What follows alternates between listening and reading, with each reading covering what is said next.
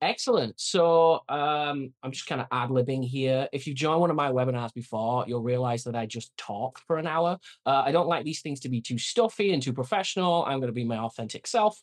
And so hopefully that makes it a little bit more easy to follow. I make it 2 minutes past. I think it's just before on the official clock. So let's get going. Um, I always like to start with some housekeeping. The number one rule of webinars is that there is a live chat here. Please be respectful in the live chat. Remember, there's a human being on the other side of the conversation. I am a human being. Please be kind to me. This webinar took a very long time to put together. I put a lot of work in here, so please be respectful of my time and respectful of those people in the chat. This is a live webinar. It's very content heavy, but at the end, I'm going to do a demo. I am at the behest of the demo gods. I practiced this 100 times. It worked every single time when I did the practice. If it goes wrong, I'll laugh about it and we'll move on with our lives. But I am at the behest of the demo gods, so please be patient. I like to troubleshoot things if they go wrong live on the call. So I'm not going to hand wave away and try and pretend everything's okay. I'll tell you what's happening, what I think is happening, if there's a problem. Like I said, I practiced it a lot. We'll see how that goes. One of the final things I want to cover in the housekeeping section is that this webinar covers an extremely complicated topic. I have done everything that I can to fit the content of this into a 1 hour slot. There's a lot of words. I agonized over the way I was going to present this information to you. Got to remember, we've got people live in the webinar. We've got people who are going to watch this on YouTube. We've got people who are going to be able to watch this without listening. So I've really tried to put this together in a way that is accessible to every single type of person who wants to learn. That said, there's a lot of words and a lot more slides than I wanted there to be. So I do apologize for that. But hopefully I'll try and keep it entertaining by cracking a few silly jokes every now and again, or terrible jokes. I do ask if you have questions while we've got these complicated topics, please try and keep them in the Q&A section. There is a Q&A section in Zoom. I will try and get to them if I have time. If you just post them in the chat, it's going to get scrolled past. I'm never going to see it. I have my wonderful colleague, Tim, who's manning the chat. He will try and can remind you to put it in the Q&A section. But if you don't put it in there, I'm very unlikely to get to it. So please try and remember to use the Q&A section. And then finally, I am a fallible human. I have learned about this topic in my time at Tailscale and as a Tailscale user. There are people at Tailscale who are way smarter than I could ever hope to be, who I have had the opportunity to learn from in putting this webinar together. That said, this is my understanding of it. So if I get something wrong, tell me, but please do it politely. I am putting this together to try and solve what I think is the most commonly asked question for us in the solutions engineering team. So I put my understanding of it together. Please remember that. The agenda for today. So we're going to talk about what NAT is and why do we need to know about it when it comes to Tailscale. Then we're going to learn about the different types of NAT through the lens of Tailscale's connectivity. We're going to learn how you at home can identify them.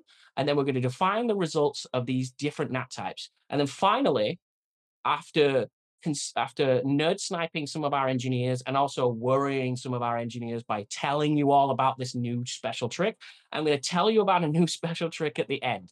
I will be having a huge asterisk against that particular special trick, but stay until the end if you're having trouble with connectivity. I'm going to bore you with a bunch of information. If you stay till the end, I'm going to help you be in a situation where you might be able to get direct connections where you weren't previously able to get direct connections. So if there was ever an incentive to stay for an hour and listen to me drone on, I think that might be it. Quick introduction for those who haven't met me before on the Tailscale webinar.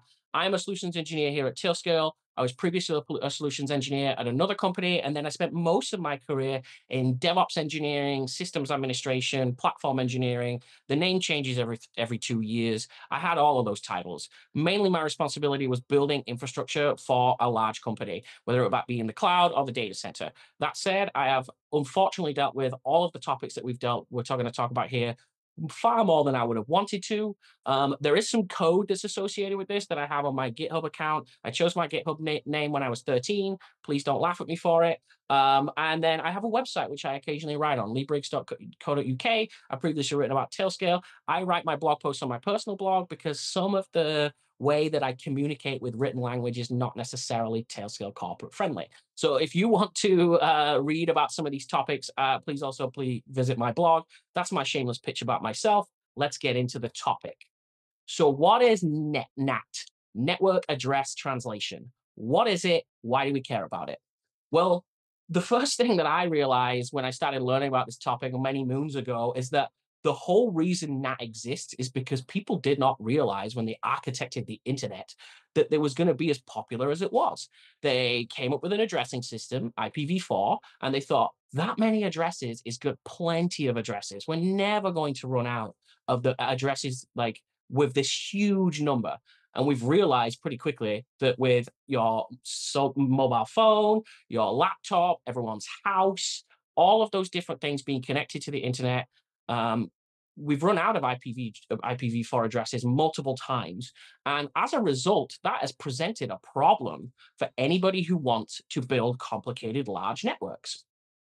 So the high level idea of what that looks like in reality is at the top here, you see this diagram where if every single device is on the public internet directly and gets a public internet address, that we're going to run out really, really quickly of addresses that we can actually hand out to those devices, which means we end up with an internet where there's a queuing system. And as a British person, I would love a queuing system for the internet because it would also mean that we wouldn't have so much nonsense written on the internet. However, that really isn't a reasonable way of doing things. So what people did and what the architects of NAT did is they realized that you can actually create a private network behind a public router that has a public address. And as a result, you can then use network address translation to basically pretend that that device behind this router here is on the public internet. And as a result, that meant that we had an explosion of devices behind these public IPs, behind these routers. Your home router almost certainly is a NAT device. It almost certainly has a public address, which you get from your internet service provider. And then you have probably a 192.168.0.1 style address for all of the things that are connected to your Wi-Fi. To the public internet, when those things reach out to go to a website, what the website sees is the router's public IP. That is the basic definition of what NAT is doing for you. It's giving you the capability of having lots and lots of devices behind a public IP, being able to access the public internet. So when we talk about VPNs when it comes to NAT, that the VPN itself requires public connectivity so that the client can connect to it. The NAT device that's in front of all these addresses that are in your private network is actually a bit of a problem for a VPN unless you put the VPN directly on the public internet, because the public IP might not correspond to where the VPN actually lives. It might be on a device that's behind the NAT device. Sometimes you put the VPN on your router, but a lot of times you actually want that VPN to be behind the NAT device, and it needs to present itself as the actual public IP that the router has. And it looks a little bit like this. The solution here is that you use a port forward or something along those lines, where the client connects to the router on a specific port. The router opens that port, let's say 543.5432, which is the Postgres port, and it's just off the top of my head. The client connects to the router. The router forwards that port, any requests to that port through to the VPN server, and you get your direct connection. And that means you can run a VPN behind a NAT device. That's great. Excellent. We've done that for a long, long time. I have run multiple VPNs behind routers like that, and it generally will sort of work, but it will probably suck. It will be a poor experience. People will not like it. It's generally the reason why people come to us at Tailscale. However, and this is a lovely wordy slide for everyone, Tailscale doesn't work in the same way as other VPNs because Tailscale lets you run lots and lots of endpoints behind that NAT. You might run a subnet router as a single device, which lots of people do as a successful strategy. But if you want to get the full power of Tailscale, you probably want to run lots of Tailscale devices behind that NAT device. And in that case, a simple port forward is not going to be enough, and it's not going to be manageable, because it means, let's say you have a NAT device and 100 Tailscale clients behind it. You now have to do 100 port forwards, and that's a big overhead, and it's painful and infuriating to those people who are using it. So Tailscale does something that no other VPN that I'm aware of does for you. It actually manages the NAT traversal and uses a bunch of different protocols like the stun protocol and things like port mapping protocols like UPnP and NATPMP and PCP. and it actually maps those ports for you. Now, you're probably familiar with UPnP because it's probably in your home router and it's used for things like your games console to be able to connect to the internet. And so you can get things like direct connections with all the people that you want to shoot on Call of Duty. Tailscale uses all of these established technologies to be able to create direct connections and connections between two clients behind a NAT device. It handles all of this for you. And I think this is something that I personally, when I adopted Tailscale a long time ago, was like, wow, this is like magic. I don't have to do any setup. I don't have to do any configuration. I just install Tailscale and it's able to connect. This is amazing. It also means that Tailscale works without needing a public IP address of its own. So with other VPNs, you need to like put in the actual IP address that you want to use to connect in the client configuration. You don't need to do that with Tailscale because Tailscale advertises those addresses and figures out the connectivity path for you. It uses the ICE protocol to do that. So my high level whipped together diagram shows a little bit like this. So you have lots and lots of devices behind your router. You have one that's outside of the router. The UPnP and the NAT Traversal technology that you have at your disposal manages all of this for you. However, NAT devices are all often also firewalls. And that means that you can create outbound connections pretty easily using all those port mapping protocols, but you cannot create inbound connections very easily. And obviously, for Tailscale to be able to communicate with each other, you need outbound and inbound connectivity in order to make that happen. So if you think about how that works on your home router or something in your house, you put Tailscale behind your home router. It can use one of the port mapping protocols like UPnP to create an outbound connection. How does the Tailscale device on the other side, on the internet, actually communicate back to the Tailscale client behind the NAT device, especially when you consider it's a firewall? Well, it's magic. I'm going to start by saying that it's incredibly sophisticated. But what it does is it sends an outbound packet, and then when the NAT device says, "Okay, you sent an outbound packet, I'll also allow return traffic back through it." Tailscale leverages that to be able to do this direct communication. So there is a very difficultly drawn diagram in Mermaid here, which sort of explains this. You have a NAT device here between a NAT device and a Tailscale device here behind another NAT device.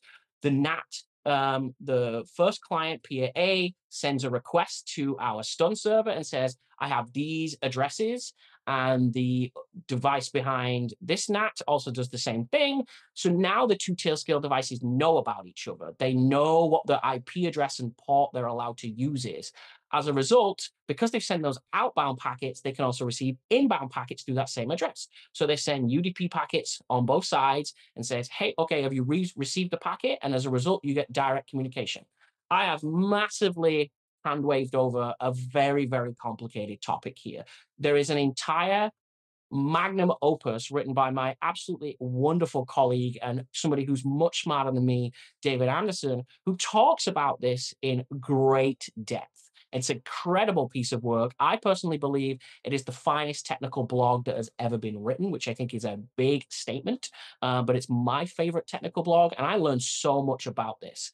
However, I'm glossing over a very, very long article because I wanted you to have the foundations of how this works so that you can understand all the stuff that I'm going to talk about next.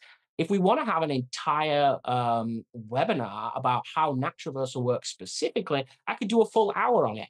But I had to condense this into about 15, 20 minutes so that we had the foundations of how it works. If you want to see a full webinar on how NAT Traversal works, completely without all the other stuff that I'm going to do, please let us know in the comments. We would love to hear about if people are interested in the overall architecture of how NAT Traversal works. So now that we know why we have NAT and what we need it for, we can talk a little bit about the different types of NAT that you have. Just taking a quick refreshment break there. So the other thing that I really started to realize as I started to investigate into this as a Tailscale, before I was a Tailscale employee, is that the terminology that was traditionally used around NAT was really confusing. Right? We have this kind of full cone and then restricted cone and port restricted cone. And as I'm learning about NAT terminology, I'm like, is this one of those things they put on dogs to stop them chewing themselves? I don't know. That's the only the only real time that I use the terminology cone. So in RFC 4787, some new terminology came along, which certainly made a lot more sense to me. They defined the two NAT types as endpoint dependent and endpoint independent mapping. And these two terms started to actually really form the sense of what is actually happening for me. And in the Tailscale SE team and sometimes in the wider Tailscale team, we've kind of used two terminologies to be able to separate this endpoint dependent and endpoint independent mapping. We have the term easy NAT and then we have the term hard NAT. And this is like a broad umbrella to encapsulate very, very complicated topics. If you think of them as buckets, you can put different NATs in these different types of buckets. It's not a catch-all term that is always correct, but generally you can separate the two NAT types into easy and hard. So, of course, if you have a NAT that is easy and a NAT that is hard, there's also a situation where you have absolutely no NAT. And that is if I've made any sense so far, you may realize that no NAT is exactly what it sounds like. There is no network address translation device in front of the actual clients that are behind it. Your Tailscale device has an actual public IP directly attached to it. When we talk about no NAT on the Tailscale side, we add a caveat here that in order for us to consider a device that is no NAT, we also need to be able to get direct UDP access to the Tailscale device's port. And the reason for that will become clear when we talk about easy NAT. But the first term that you really need to take away from the monologue that I've given so far is that no NAT means that there is a device that has a public IP address directly. And it also has inbound UDP access. So you don't need any NAT at this point. You don't need to do any public IP mapping or anything along those lines. You have direct UDP access to the public address. Then we talk a little bit about easy NAT, and this broadly correlates to endpoint independent mapping in the RFC that we talked about earlier. So an easy NAT is generally something that you would see in your home or your smaller networks or your less kind of enterprisey networks is generally where I see most of them. So if you're running Tailscale in your organization, I'm almost sure that people are running Tailscale in their home internet.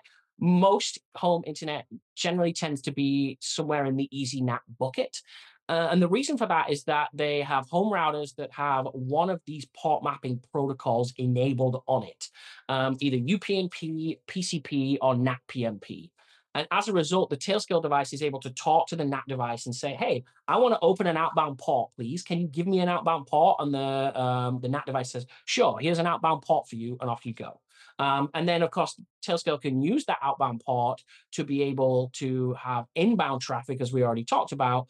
These protocols help that process. Again, we talked about this a little bit earlier. You'll generally see this used for things like games consoles when you want to create direct connections. Tailscale uses those same protocols.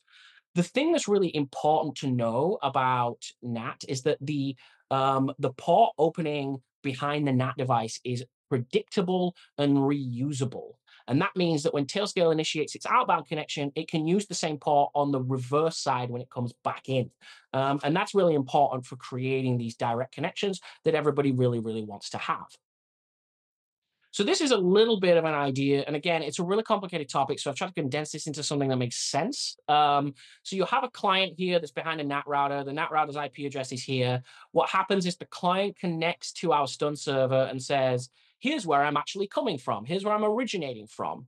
And then the NAT device here says, okay, well, you're going for an outbound connection from 12345. I'm good to map that in my NAT table to port 54321. And it sends it off to Tailscale, and the stun server says, you initiated a connection from this address and 54321. I know about that now. Thanks for letting me know. It then sends another connection to another stun server. And so it doesn't create one connection, it creates multiple outbound connections. And so again, it says, hey, I want to connect to this thing on port 12345. And the NAT device says, you already made that connection, so I'm going to reuse it. And it says, okay, cool. Off to the stun server. And the stun server says, I've seen the second connection come in. And I saw that it's originating from the same IP address and port. Therefore, I can definitely reuse that IP address and port for inbound connectivity. And as a result, we now know on the Tailscale side what type of NAT it is, because you've set those multiple connections and they've both come to this from the same IP and port tuple. We know now that, okay, this is an easy NAT and I can reuse that port to create that connection. Hard NAT, the bane of my existence, the thing that keeps me up at night and the thing that I talk to customers about all the time. Hard NAT broadly correlates to endpoint dependent mapping. And that means that there is no mechanism that Tailscale can use to be able to open an outbound port. It can send an outbound request, but it isn't able to keep an outbound port open like you can see here. And as a result, that means that when the outbound connection is created, it's got some element of port randomization happening. Now, originally, this was introduced because they wanted to have the people who designed this sort of way of natting were like, okay, well, if we randomize the outbound connections, that'll give us two benefits. It means we can have lots and lots more clients behind the NAT device, and it's also more secure. It's not really more secure. It's not really a security feature at this point. That was the original kind of like idea behind it, but I think we've seen lots of different attacks against this mechanism, which means it's not necessarily the case. It does really help with larger networks, and it does really help with certain situations, especially in larger networks. We generally see this in situations like airports. We see this pretty often in things like corporate offices. We see this pretty regularly in things like WeWorks and all that kind of stuff.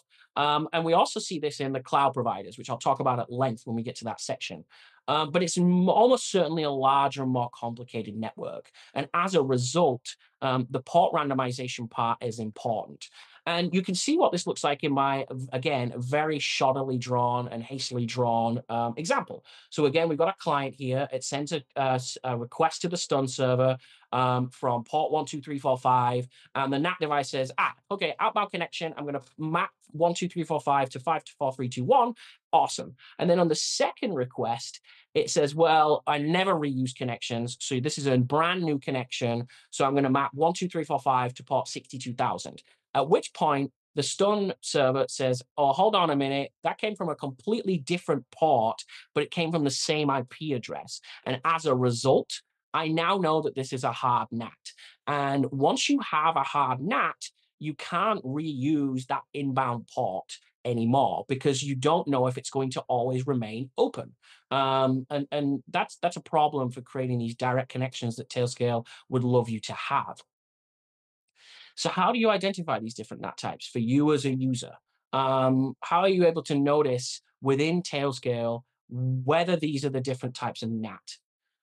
Well, the first way of identifying if there is no NAT is you see something a little bit like this. So you can see in the Tailscale console, you can also see this output with Tailscale net check, which is a command you can run against a Tailscale device. The endpoints you can see here, we have one endpoint, which is a private address, and then a port, and then a public address and a port, right?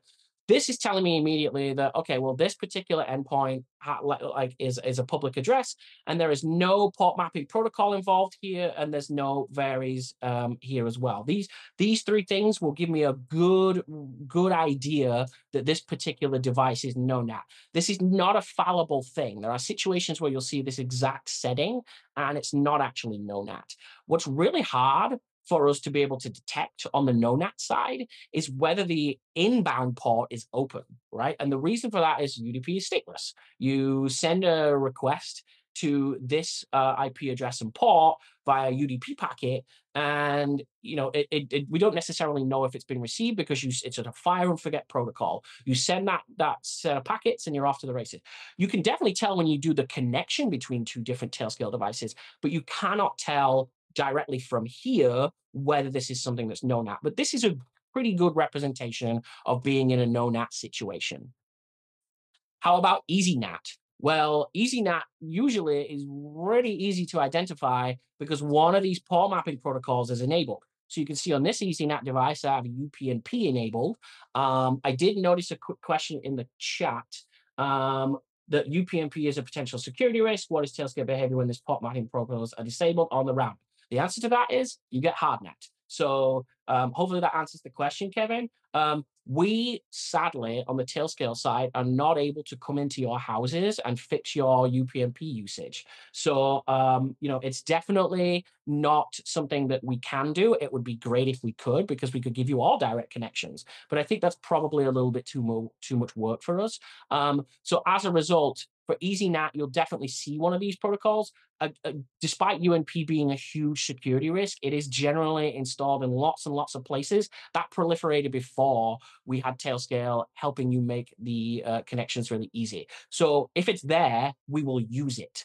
In terms of the security consideration there, it's always worth remembering that WireGuard, that's the underlying encryption protocol, can protect you from these security risks in terms of like data transfer. But we will use UPnP if it is available for us for an EasyNAT connection.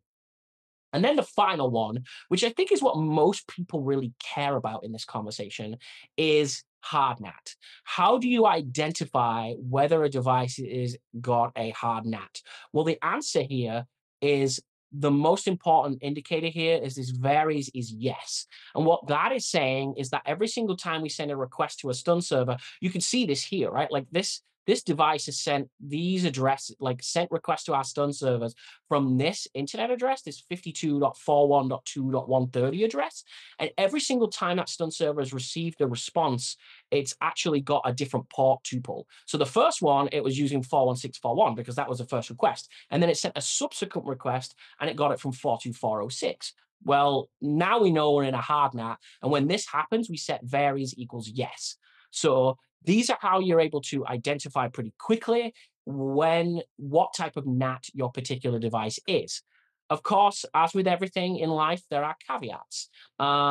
We talked a little bit about EasyNAT being able to use port mapping protocols, and we're talking really in broad strokes here about outbound connectivity. What is particularly important is that if you have something like an AWS security group or a firewall in front of your device on the NAT side, like on the NAT device side, where it can send an outbound packet, but it can't send an inbound packet easily, it kind of behaves like EasyNAT. And as a result, you are in a situation where you have an EasyNAT situation. It's also worth remembering that like this public IP that you see here, and I'll go all the way back to my no NAT. So this public IP address here, it might be the case that if you log into this Tailscale client and look for the IP address, you don't actually see it there because it's not necessarily attached directly to the device in the sense of it's got an interface on the device with this address on it. This is particularly the case in cloud providers, for example, AWS, where you can attach an elastic IP to a device. It still has a public address though, and it's still addressable on there. So you might not be able to look at the endpoints table that you see the outbound address and see it directly in the operating system, but it still has a public IP attached directly to it. And then the final thing is we talked a little bit about the ICE protocol earlier. Networks change a lot. And what I mean by that is you disconnect from the Wi-Fi, you reconnect to the Wi-Fi, you move to a different part of the building, and you get roamed to a new access point. Tailscale, when you do that, will renegotiate the connection to other peers and the stun servers. So while you might have an easy NAT connection in one part of your building, you might have a hard NAT connection in another part of your building, depending on how you're moving around and how your network is set up. One thing that has come up for me multiple times when talking to customers is we look through the logs of the Tailscale device and it's like, oh, hold on a minute, you switched from EasyNAT to hardNAT at this time. What did you do? And they say, well, I closed my laptop and I went outside, and as a result, we got roamed to a new access point. We had a different egress IP, and all of a sudden, I'm now in a hard NAT situation. Again, there's only so much we at Tailscale can do about that if the network is changing, but we will renegotiate to make sure that your connectivity remains. What happens when you have all these different types of connectivity? Well, we've talked a little bit about all the different NAT types. What I think everybody's probably waiting for is like, okay, well, just show me what I need to do to be able to get direct connections, please, Lee, and stop going on about all this different complicated stuff. Well, this is the connectivity matrix. This is now on our website.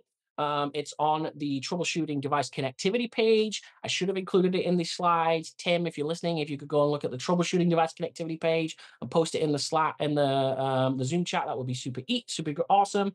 But this is the result of all of these different types of NAT.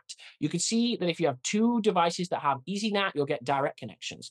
If one side of the equation has a hard NAT, you will get relay connections using our DERP servers. That is the thing that is most commonly fixable when you are getting relay connections. And you can see at the bottom here, the way to fix that, if one side of the equation has a hard NAT, the solution to that is to get the other side of the equation into a no NAT situation. Now, what's really interesting about this is that most organizations and most people have full control over one side of the connection, but not the other side of the connection. What do I mean by that? Well, you've probably installed Tailscale on one side on your home lab, or you've installed Tailscale in your AWS account, or you've installed Tailscale on your data center server. You can modify that side of the connection. What you can't do is all those laptops that are moving around, you cannot modify the internet connection of every airport that you go into and every house that you go into. You have no control over that side of the equation. So on the solutions engineering side, what we recommend where possible, if direct connections are important to you, is the side of the connection that you can control, you should try and get that into no NAT. Because that means every connection, whether it's an easy NAT or whether it's a hard NAT, will get direct connections. That is the general solution that we have right now for these relay connections. If bandwidth is important, if latency is important, if throughput is important, look at the way you've architected Tailscale and put the side of the connection that you have the most control over into a no NAT situation. That usually means getting into a public subnet if you're in a cloud provider. If you're using your home lab, get a device that's your like NAT device, like your Wi-Fi router that gets your modem that gets the direct IP address, put that into a no NAT situation, you'll always get direct connections.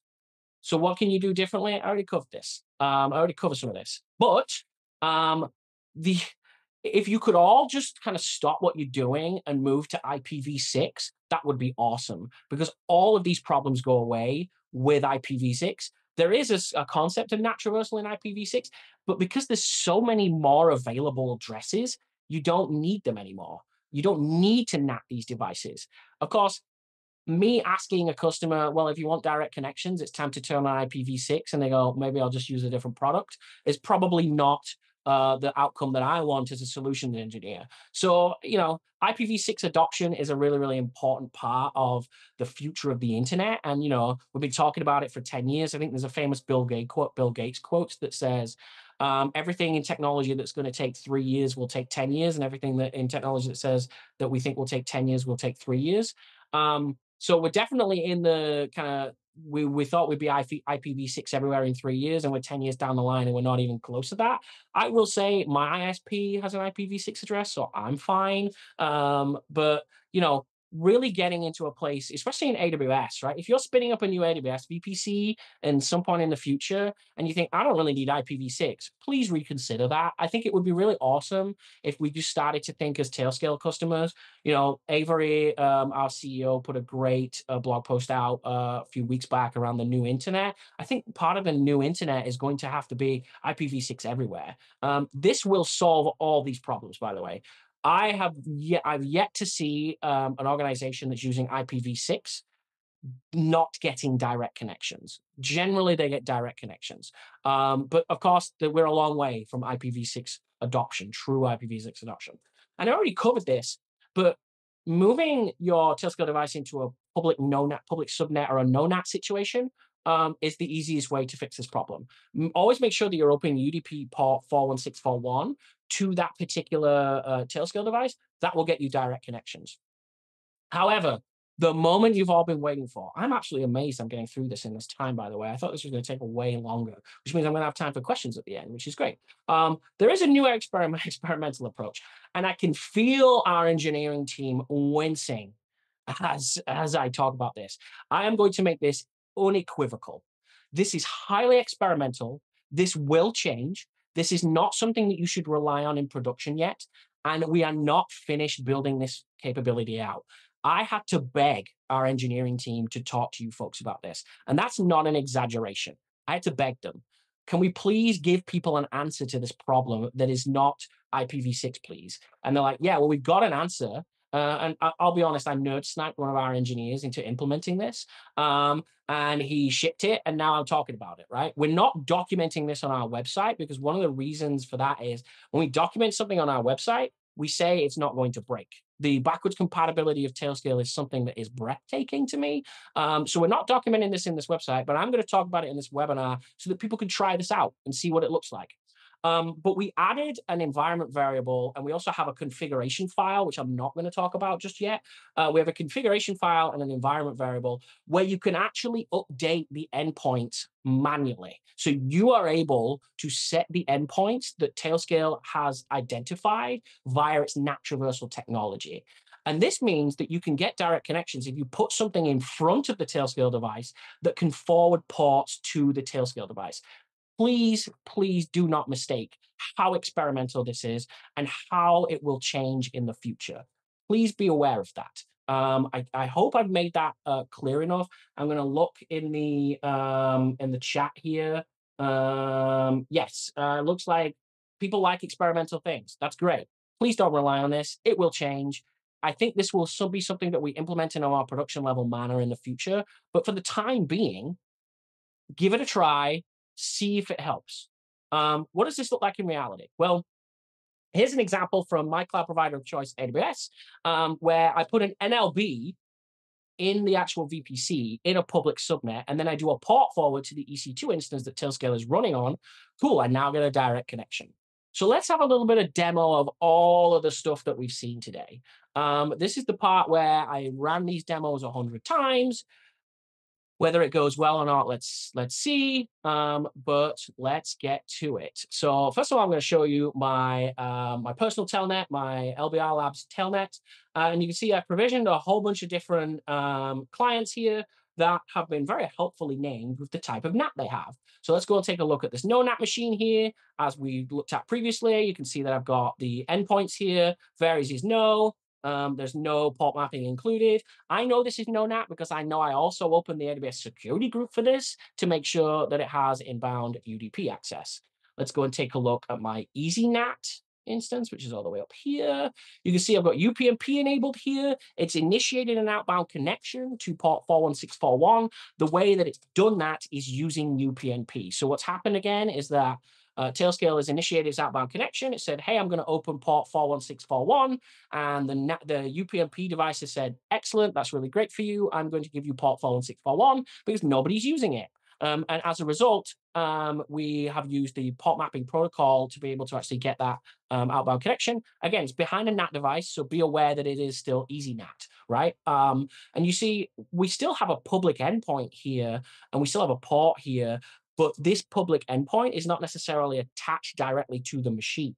That's the thing to really remember. And then finally, my evil hard NAT instance, right? And you can see it's got all these different endpoints here, and it's got all these different ports, and varies is yes. And so as a result, we're in a situation where we know we're in a hard NAT. So what does the result of this look like when I do a bunch of things? And I'll be honest, everyone listening, I was like, how can I actually make this interesting without just pinging a bunch of devices? And the answer is you cannot. So what I'm going to do is Ubuntu at nonat east. Excellent. You'll notice I'm using Tailscale SSH for this because that's the best way to do these things. And if I do Tailscale ping, I can do hardnat west, and you'll notice that I get a direct connection, obviously, because as we already noticed, one side of the equation here, this particular machine is in a no NAT situation. So I get a direct connection, I get lovely low latency, and I don't see a relay server in here. If I do the opposite with the hard NAT instance, where I can do Tailscale ping, hard NAT, and I've ruined my big surprise here, but let's just keep going and pretend you don't see that. If I do hard NAT west, you'll notice that ooh, hard NAT west. Server misbehaving. Interesting. I did not see that before. Let me ping the IP address instead.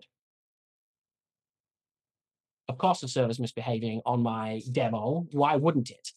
So you can see here, this is the thing that most people are frustrated with. They're getting relayed via our DERP servers. Yes, I am a masochist. Yes, I run my own DERP server. Don't know why I do this, but I do. So you can see here that when we do two different hard NAT connections on both sides of the equation, we get this relayed connection here. And this will add a little bit of latency. It will limit the amount of throughput. We have QoS on our DERP servers so that we don't have individuals or organizations that abuse the amount of throughput we have on our DERP servers. We're constantly growing the fleet, but in some situations, this will kind of have a performance impact on the ability for you to do low latency things, for example. You can see when we look at the NONAT, like this is in 62 milliseconds. I'm using AWS here on both sides of the equation, so I'm only getting like an extra 0.6 milliseconds of latency. But the latency is increased very slightly as we go through our DERP server. And then this one, so I'm not able to actually practice this one and you'll see why in a minute. So what I'm going to do is do Tailscale ping easy NAT west. And you'll notice, so you'll see here that I'm originally getting derped, right? So like it starts out with derping me. And it says, okay, both sides of the equation are in easy NAT. It starts out in a derp situation. You can see there's a 86, 87, 86 milliseconds of latency. And then what happens is that Tailscale realizes, because both sides are easy NAT and it can reuse those ports, it then establishes a direct connection. So you'll see it started we got 3 derp requests, and then it got a direct connection. This is what happens when you have both sides of the equation being in easy NAT. Now, I'm going to take a quick refreshment break, and then I'll explain why that's important. Hey, Craig, I see your raised hand. I'm going to come back to it. I want to make sure I finish the content first. Thank you for being a participant in the webinar. I will come back to you, hopefully. So why is it important that EasyNAT derps and then gets direct connections? Well, what we generally see in most scenarios where someone goes, well, I was getting direct connections and now I'm getting relayed and it sucks and the behavior is weird and it's a really poor experience. The reason for that is that either the NAT type changed, the EasyNAT kind of by the ICE protocol continuously renegotiating, the EasyNAT changed, or something changed in the network that is outside of the control of Tailscale. And as a result, it can no longer get these direct connections anymore. I've seen this happen when the NAT table fills up, right? So like you have multiple clients behind the NAT device and like all of them are opening ports. And then all of a sudden you've got 1,000 Tailscale clients behind a NAT device and all of a sudden the NAT table is filled up. Then it will start derping, right? Because now the NAT device is saying, well, I can't give you that port back because somebody else is using it. And I've actually run out of ports. So as a result, I'm now going to have to randomize every outbound connection. And therefore, we're going to have to relay you, right? This is the thing that I think most people get frustrated with when they're using Tailscale. They're like, well, cool, I had direct connections. The likelihood is that they had easy NAT on both sides. And now all of a sudden they don't have direct connections and they've gone from, 64 milliseconds of latency to, 90 milliseconds of latency. It's a noticeable difference if you're doing something that's latency sensitive. And as a result, it can be a pretty poor experience for people. So what's the solution to that? Well, the solution to that is, of course, to turn things into no NAT. And so what does that look like? So again, I'm on a no-NAT device here, and I can do, from a no-NAT device, I can do easy NAT west. And you should get a direct connection, right? Because one side of the equation is no NAT, and the other side of the connection is easy NAT. So I'll get direct connections once the kind of negotiations happen. I'll get direct connections pretty quickly every single time. That's awesome, right?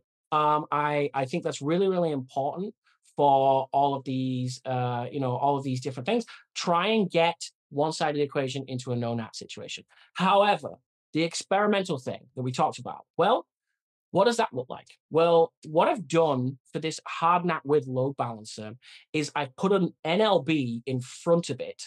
And let's have a look at the Terraform code, shall we? If you're not familiar with Terraform, I apologize. This is how I do things in AWS. So let's have a look what we've got here. We've got an NLB, right, that I've got for my West Coast, my US West instances.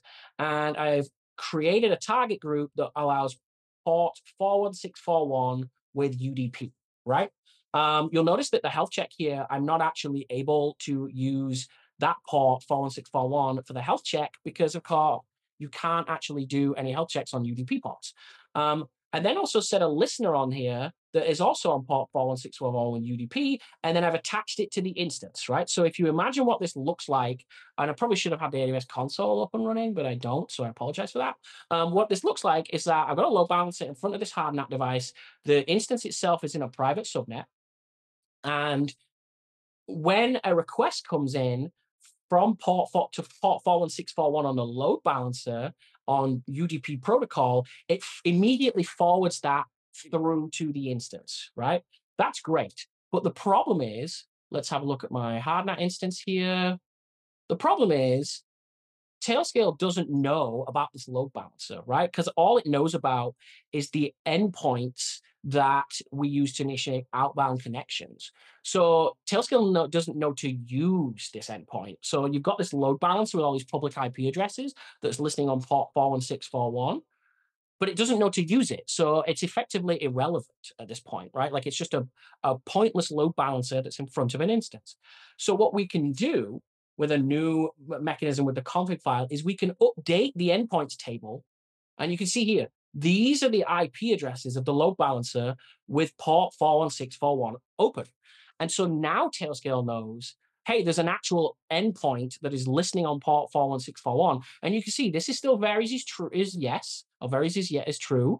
And you can still see that it's the same outbound endpoints. Look here, with like port randomization involved. But I also have predictable endpoints that the NLB is providing for me.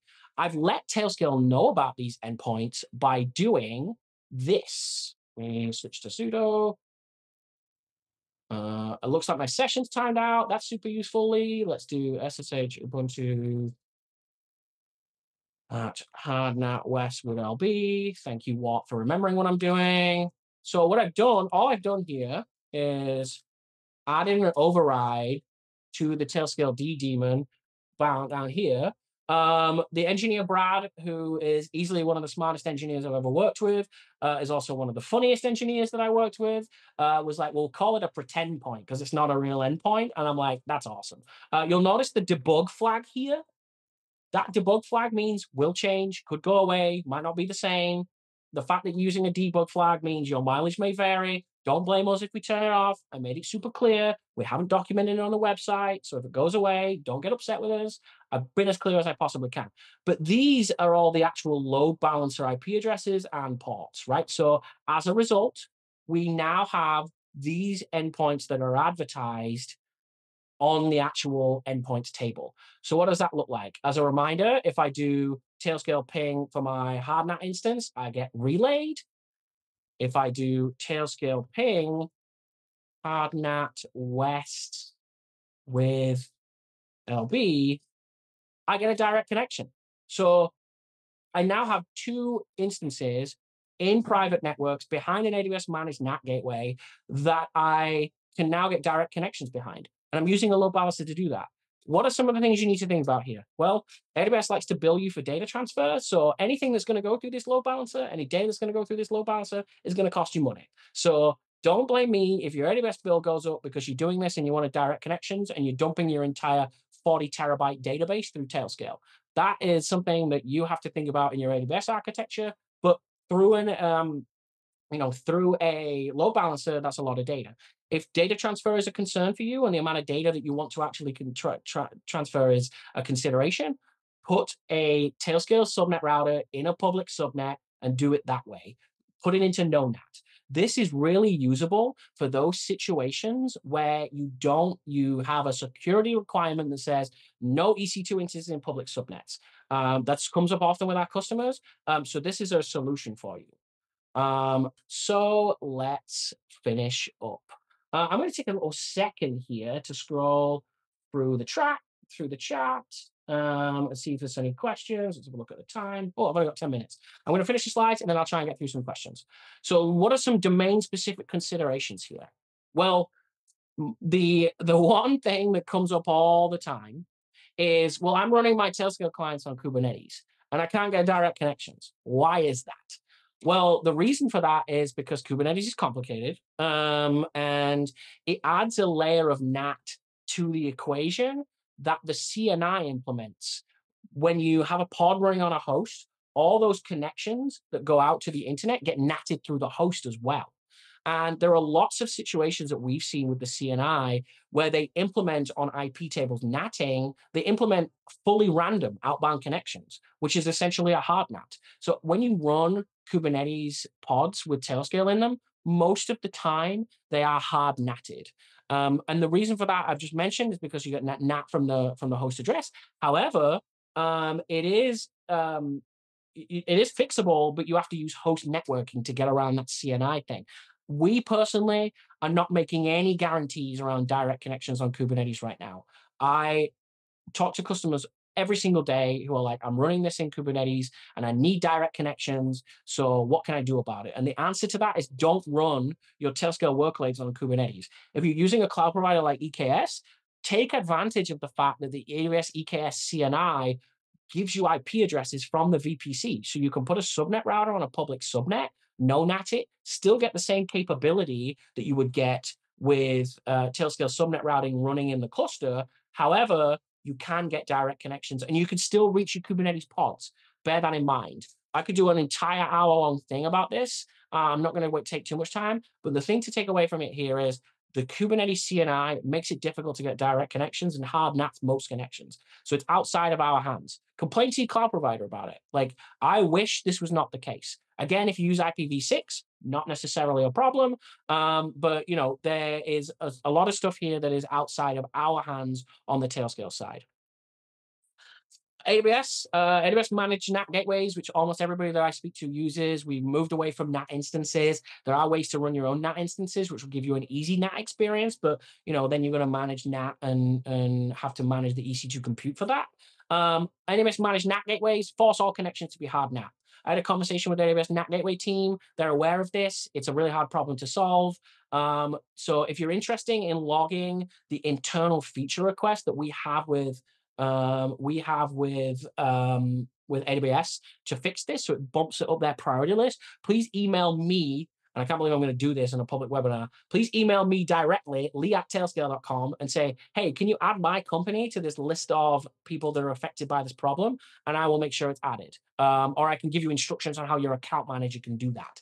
AWS has a path to fixing this, but it's not easy, and it's going to be hard to implement in their data plane. So this is something that I would love to have fixed. If AWS managed NAT gateways were easy NAT, things will be a lot easier, but they are hard NAT.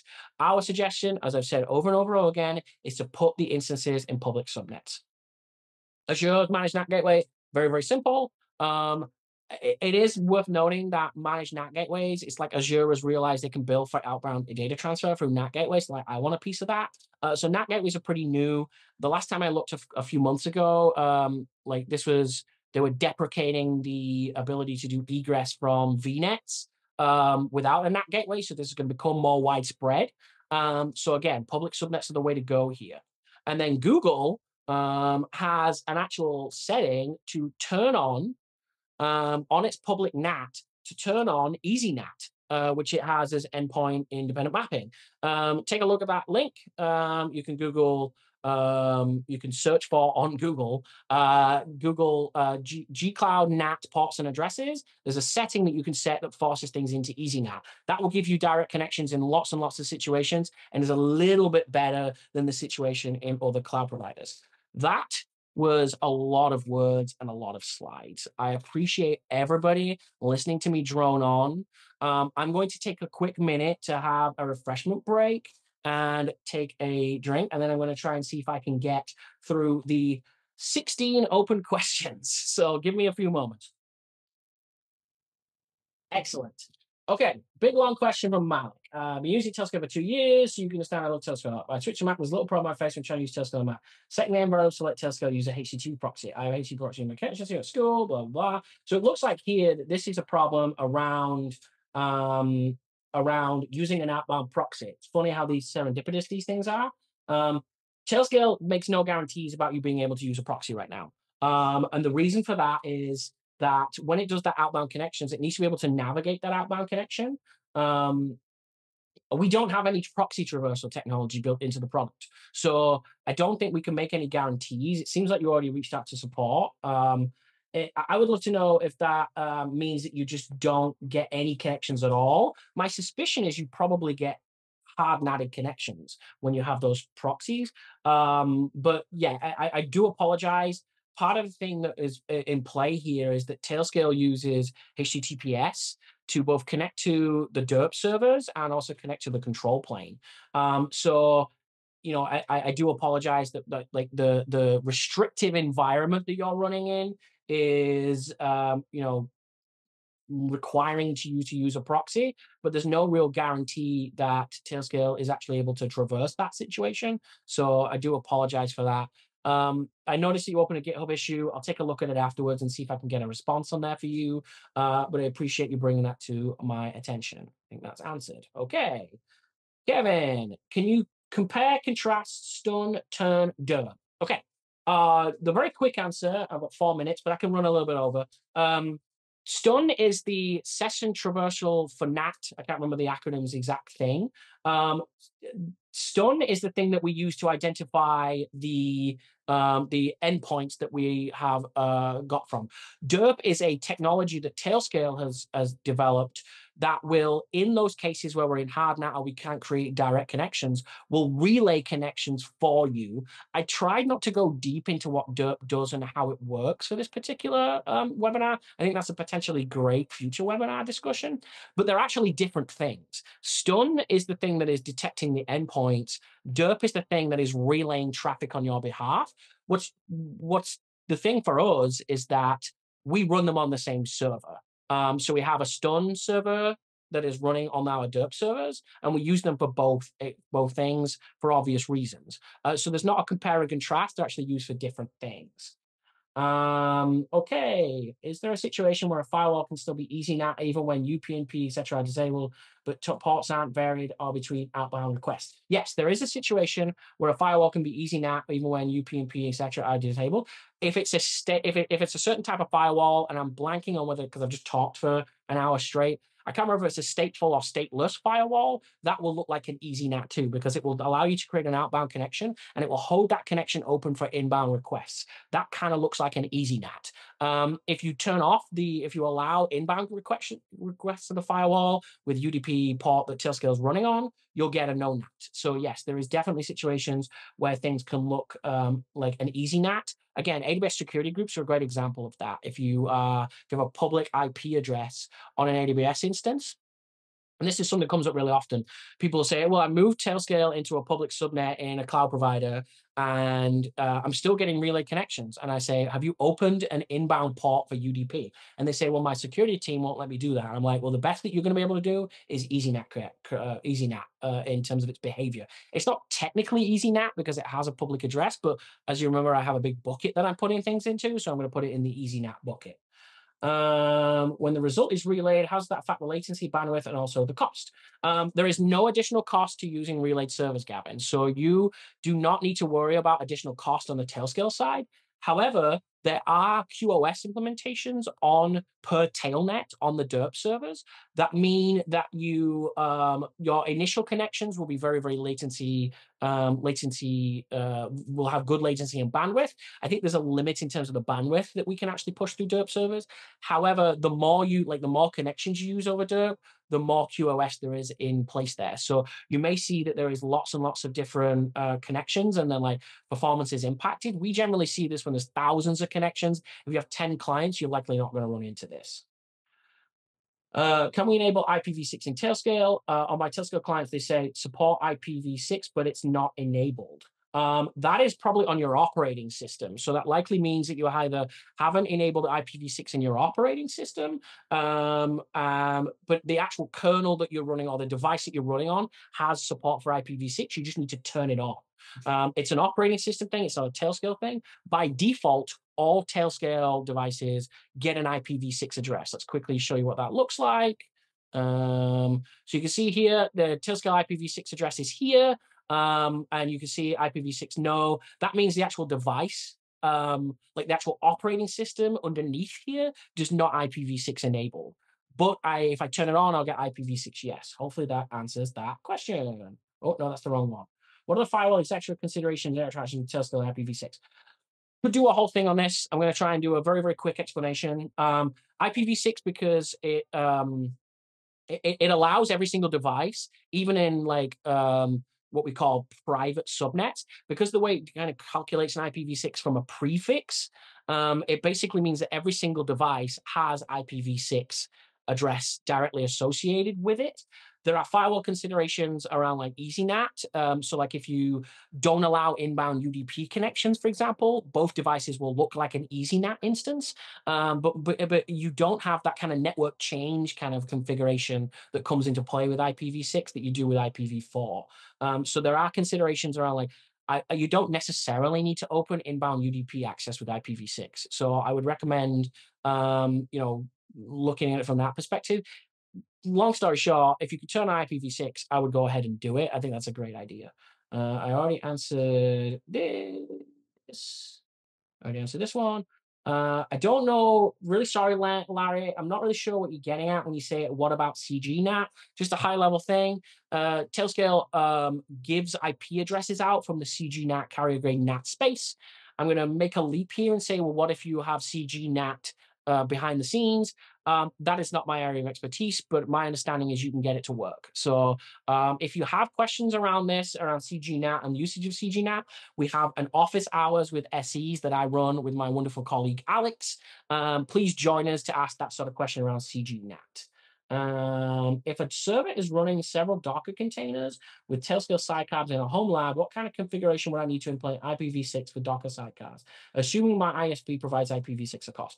Okay, so you have your NAT device, which has an IPv6 address. What you then need to do is enable IPv6 in your home network. So usually on your NAT instance, you'll have on your home router, you'll have the ability, depending on the router model, of course, like most home routers don't actually let you do this. You will need to also give the Docker containers their own IPv6 address from the prefix that the NAT device is handed out. It's an advanced thing at the moment, and it's generally because most ISPs don't send you a router that has IPv6 available. If you have your own router, like I have a Unify router that I can enable IPv6, so all the addresses in my house get IPv6 addresses. So that's the way to solve that problem. It will depend on the different types of networking, the different types of equipment that you have at home, but the answer is that you need to enable IPv6 on the actual network that you're on. And what that means is your laptop or your server that is running the Docker containers needs an IPv6 address. And then you could hand an IPv6 address to the Docker containers as well. I actually don't know if Docker supports IPv6 very well right now. So I don't know if that's actually even possible. Something for me to look up. But again, Kevin, please feel free to come to our SE office hours that are once a month. And we'd love to talk about that in more detail. I think that's a really great question. Answer live. Are you able to explore a solution to direct connections on EKS with private or public networks using AWS CNI? I think I've really covered this, Gabriel. It's out of our hands. If you use the EKS CNI and you have private subnets, you are not going to get direct connections. We really can't offer that right now. That is because the EKS CNI implements fully random outbound connections. That is a decision that was made on EKS, and I'm afraid there's really not much we can do about that right now. What are the benefits of running your own DERP server? We are also considering. Please don't do this. It's really not fun. The benefits are that you get slightly increased throughput. It's not much more than the public DERP servers. You can also co-locate them locally with your infrastructure, so you get a very, very small increase in latency. I would not recommend running your own DERP server at this point. It's really not something that we recommend. The people that really run their own DERP servers are doing it because they have very restricted egress environments that they can't whitelist all of Tailscale's public IP addresses. I would really not recommend doing this at this point. Yeah, I'm just a masochist. I wanted to know how it works. I get very little value out of my DERP server, just to be super clear. Like it's basically the same as our Seattle DERP server. I'm actually a little bit slower in most situations, but because I talk to customers that are running DERP servers, I wanted to know how they worked, basically. So I would really not recommend doing that.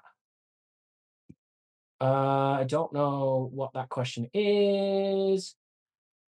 How can you afford free accounts when all relay traffic goes through your servers? Because we love Tailscale and because people pay for Tailscale. I'm a solutions engineer. If you love Tailscale at home and you want to use it at work and you want to be able to keep getting relay traffic, please talk to us about using Tailscale at work and buy an enterprise contract. And then we can give all of your home lab users all this excellent relay traffic without having to, tr- charge money. We're not going to charge money for relay servers. It's part of the contract that we have with our users. But the fact that we're a stable, well-run, excellent business with an excellent product means that we can offer this for free. So that's a really great question, Peter. Thank you very much. Why is download speeds very slow when even when I have direct connections when using an exit node? That's a very, very broad question, Gerald. I honestly don't know the answer to that without kind of debugging more. I'd love to know a little bit more about what you're downloading. That's a really great question for our office hours. I feel like that would be better suited to a format where I have a full hour to answer questions. Unfortunately, I can't really answer that without a little bit more information. Where are the relay servers located? You can have a look. Tailscale DERP servers. There is a DERP servers list here. These are where we're all running DERP servers right now. So you can see that really easily on the website. How do I find the SE office hours? Office hours. Tim, can you help Kevin find the SE office hours, please? We have a lot of restrictive egress environments. They only want to allow one IP address with specific ports. How would you best handle this? Your own DERP server. Can you please email se@tailscale.com with that question? I think we probably need to have a bit of a longer conversation about what the restrictive egress environments look like. I'm actually talking to another customer right now that's experiencing this problem. It's not an easy problem to solve. Tailscale makes a lot of assumptions about how it's able to do outbound connectivity, and I'm starting to think we probably need to bring our product team into these conversations.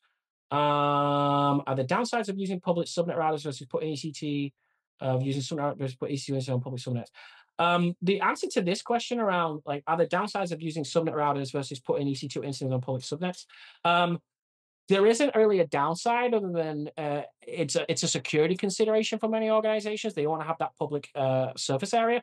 Also, EC2 instances, EC2, AWS now charges for public subnets, so for public IP addresses. I think they're $4 a month each or something like that. So it's a cost consideration. If you want to put all of your EC2 instances in public subnets, you're likely going to have a very easy time when it comes to direct connections. But there are trade-offs that you need to think about around different, different considerations there.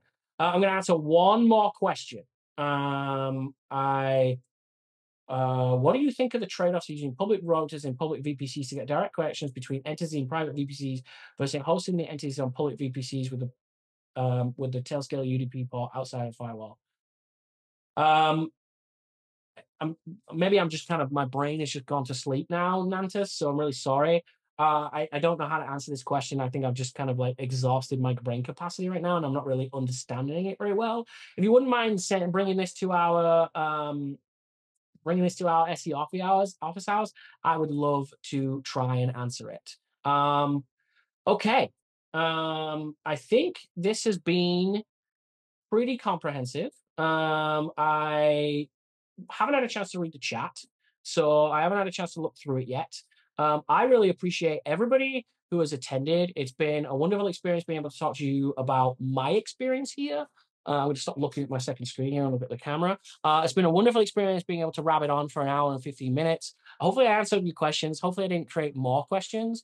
I love feedback.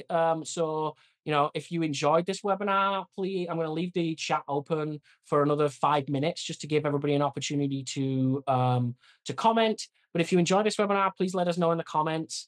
I run webinars once a month.